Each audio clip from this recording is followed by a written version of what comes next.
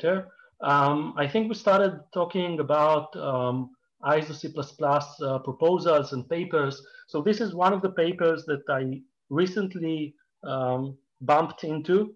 And shamelessly for me, it was only recently because it is out there for some time already. The person who brought it to my attention is Yechezkel Bernat, and it was following some code that I was sharing with Yechezkel, and he said back to me, "Oh, this is like deducing this." And I said, "What?"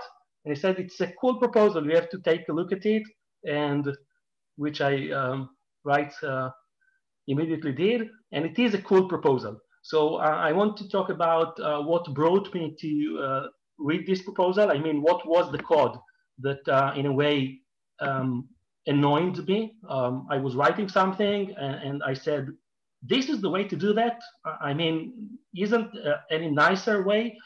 And then deducing this is a proposal that is on the table and is about to solve a problem. Now, while solving a specific problem that I will start with, the fun thing and the interesting thing is it brings a lot more. And I will talk about the things that this proposal brings after solving the specific problem. So let's start with the problem. I think that all of you met this problem in a way. In many cases, we have to write a specific function, which I see now that there is a revision 5. Someone put the revision 5 on the chat. It was on the last mailing list. The revision 5 is probably quite new because what I read, I think a month ago was revision 4. What is the date of revision 5? It was from the last month's mailing list, 15, but basically not many changes, just adding some implementation detail and some wording. So it's not that.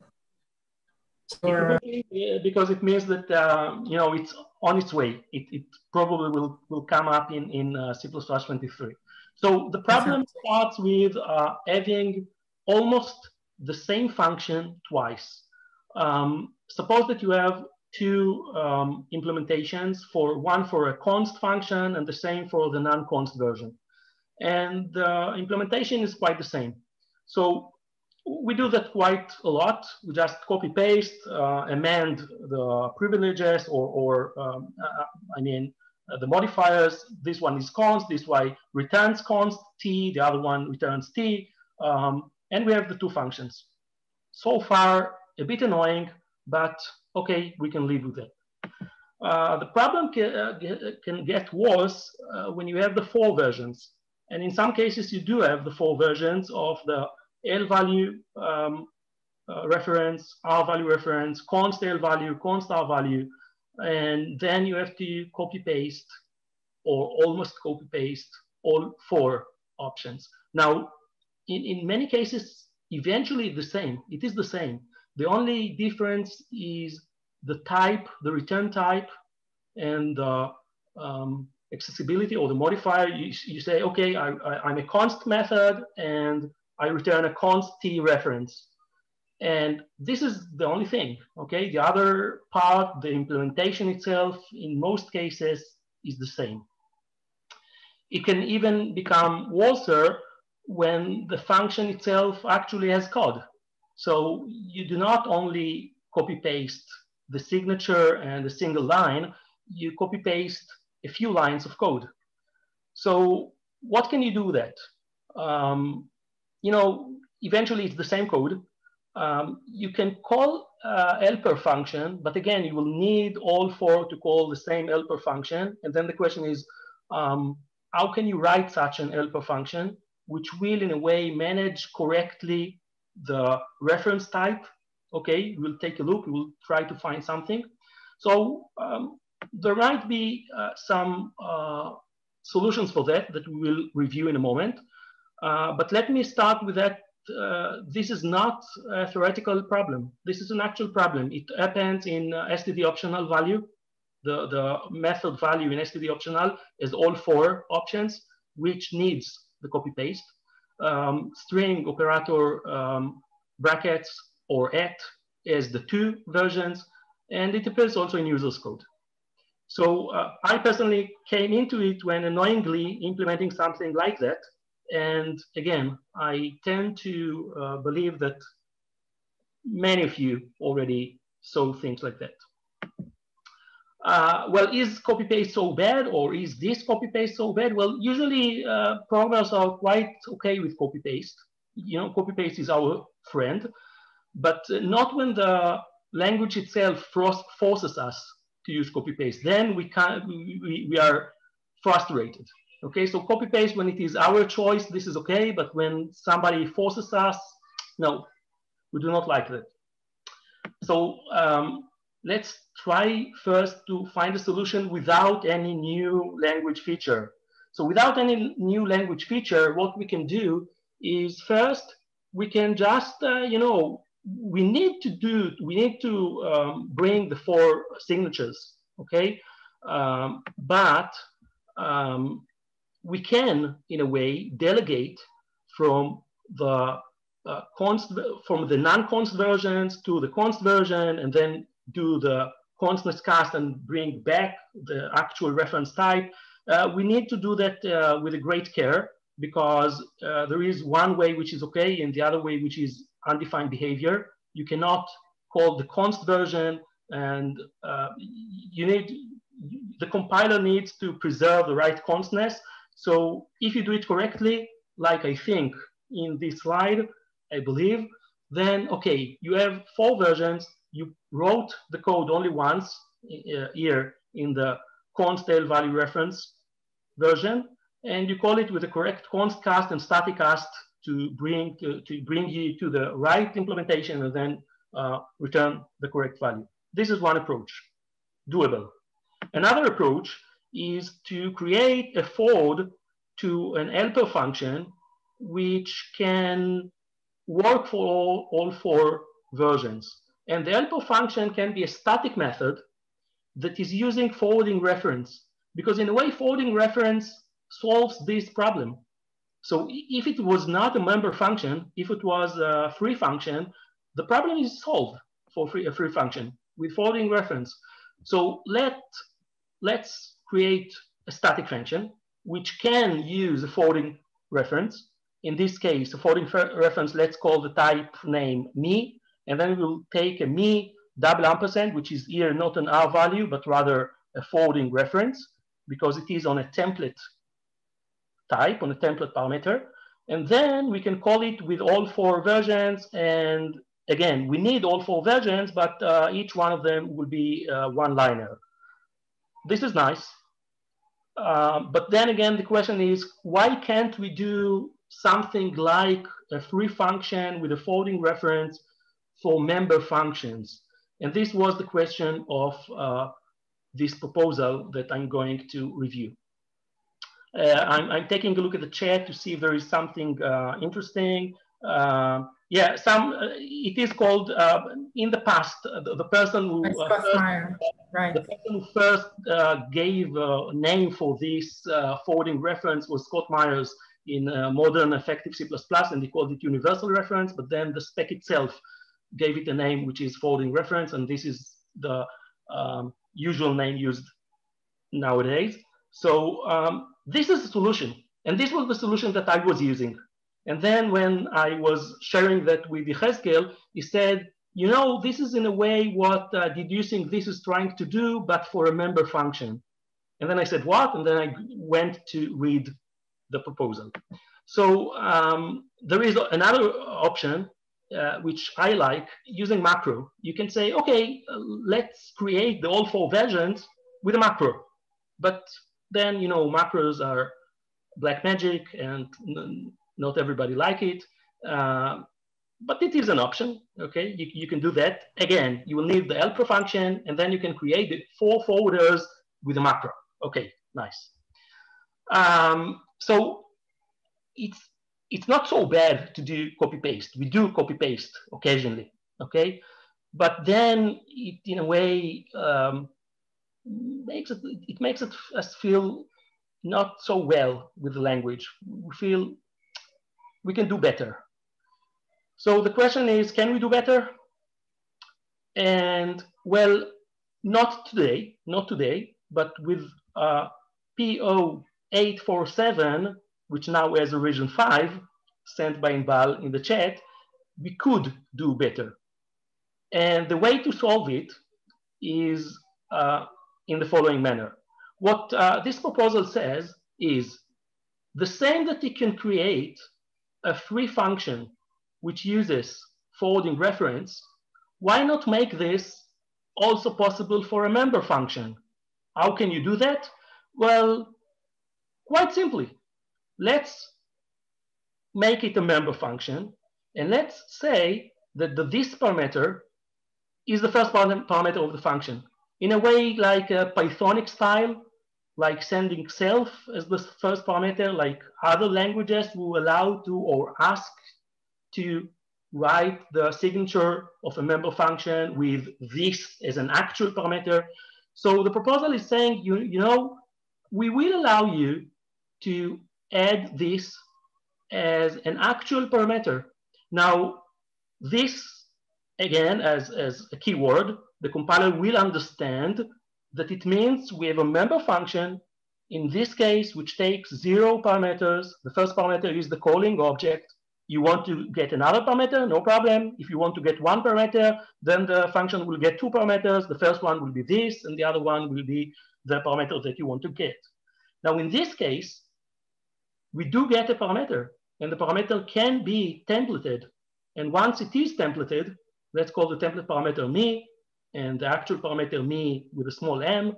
So me here is not our value, it's a forwarding reference.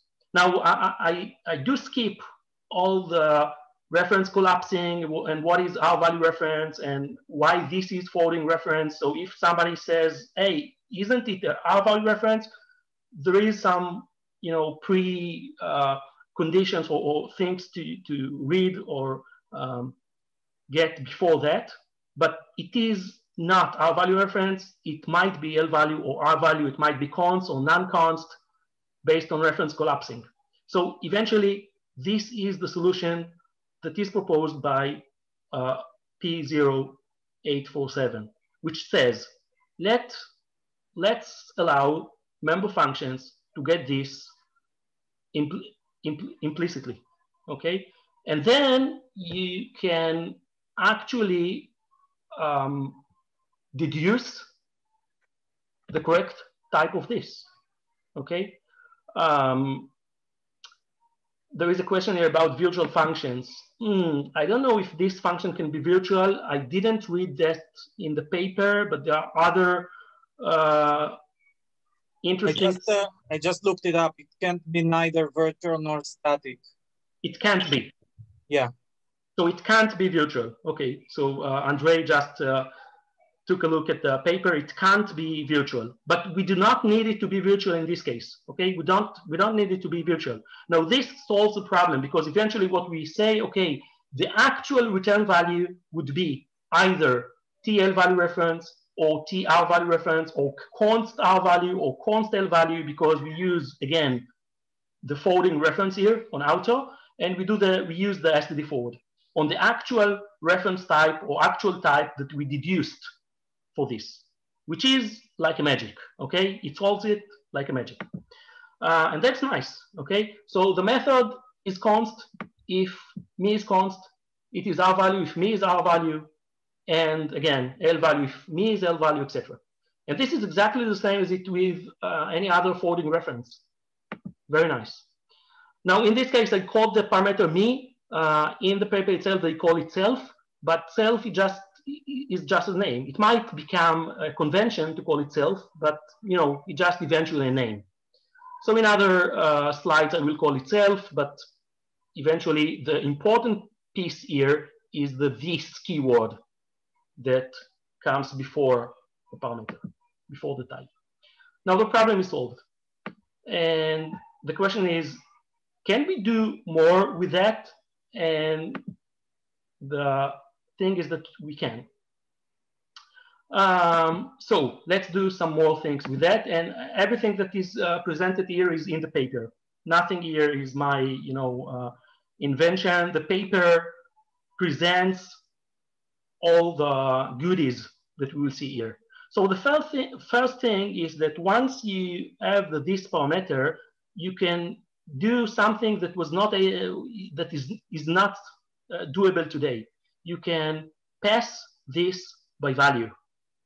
Now, passing this by value in some cases is value, because, for example, suppose that you want to copy this. So instead of getting the reference and then copying, you will say, okay, just, you know, bring me a copy, which in a way allows the compiler for some optimizations.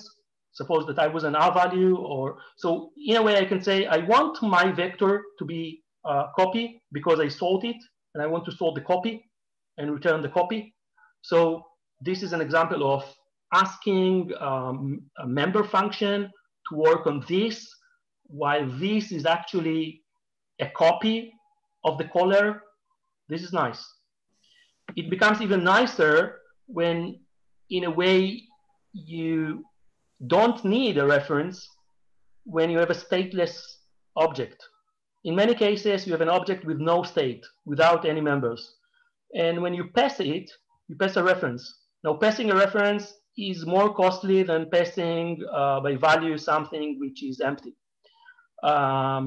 Because in a way, there is a need for indirection. So if you want to pass, for example, the object function less than, maybe it's better to pass it by value.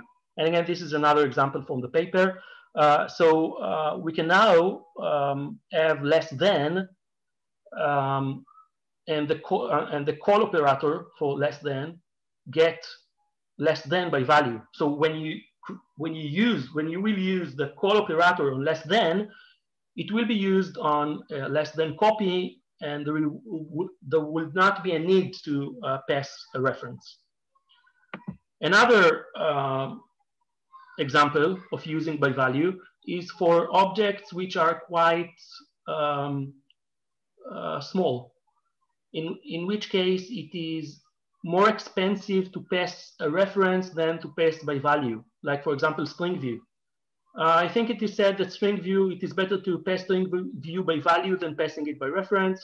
But then when you call a function on a string view, you actually call it using the reference. And if you want, you can create the methods in string view based on a value. Of course, this would need a change in the library, either a change in new functions, or maybe it can be done on old functions as well, but it has some some potential for performance gain.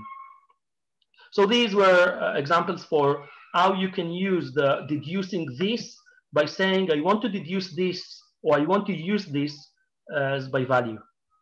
There are more than that. You can use this for a recursive lambda. So a recursive lambda is today something that cannot be done. A lambda cannot call itself because we do not have the name of the lambda in the lambda. There are other proposals for how to allow recursive lambda, but in a way this proposal solves that, and the other proposals I think will, in a way, will vanish, will disappear, will die, because once you catch this, which is the closure of the lambda is in a way a function object. And once you capture it, the closure of the lambda, then self is the lambda.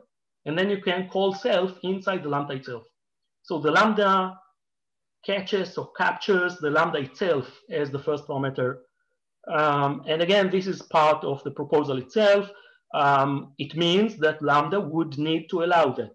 And there were discussions, and the paper said that there were discussions whether it is possible or not, and eventually there is a consensus that it is possible. Lambda could use this syntax. And I think the last very impressive result is Kearsley recursive template pattern without the Kearsley, without the recursive, and without the template, just leaving the pattern. Let's see how the pattern can work without all the C, R, and T. Now, Kearsley recurring template pattern is used when I want to add, for example, some feature or some ability to a derived class, and I want to implement this ability in the base class, but the ability itself needs to use something from the derived class. So in this example, I have a sum type that implemented the prefix operator plus plus. And I want to add to it the postfix operator. Now, adding a postfix operator is something that I can write once. I can write it in one place and use it in many other classes. The only thing I need is to call the prefix operator, but before that, remember the old value and return the old value. That's the only thing I need. But I do need to call the proper prefix operator. And the proper operator is in the derived class. So what I do is I inherit from this utility class called add postfix increment, and I provide it with myself, which is the CRTP, the curiously returning template pattern. Then the base class, which is templated, is instantiated the actual instance of this template class with a derived type. And then inside, I do the static cast to the derived reference. I take this, which I know is the derived class, and then I can store the old value, call here the actual plus plus, which is implemented in the derived class, and here I am the derived, and eventually return the old value. And this is nice. This is a neat solution. I can use the add postfix increment for any class that has the prefix increment. And it's not a virtual function. It's not a virtual call. And it is not a virtual function. That's correct. It is not a virtual function. It is like, in a way, static polymorphism. And the cool thing is that when you go with deducing this, there was a discussion whether deducing this should assume that this is the type of the class in which we meet it.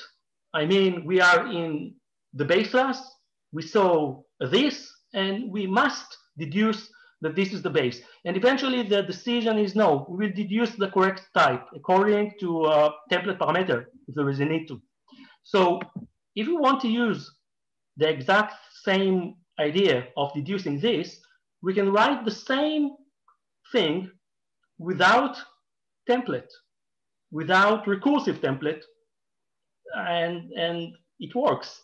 I mean, you cannot compile it now because there isn't any reference implementation as far as I know, but you know, conceptually it works. So what we have here is the add postfix increment without a template. Inside, we have the postfix increment operator, which gets this, but it gets this based on the self template parameter. So here, in a way, here you can say, well, we do have the CRTP, we do have curiously recursive template pattern, it comes here. Well, yes, it comes inside the function, but not on the base class.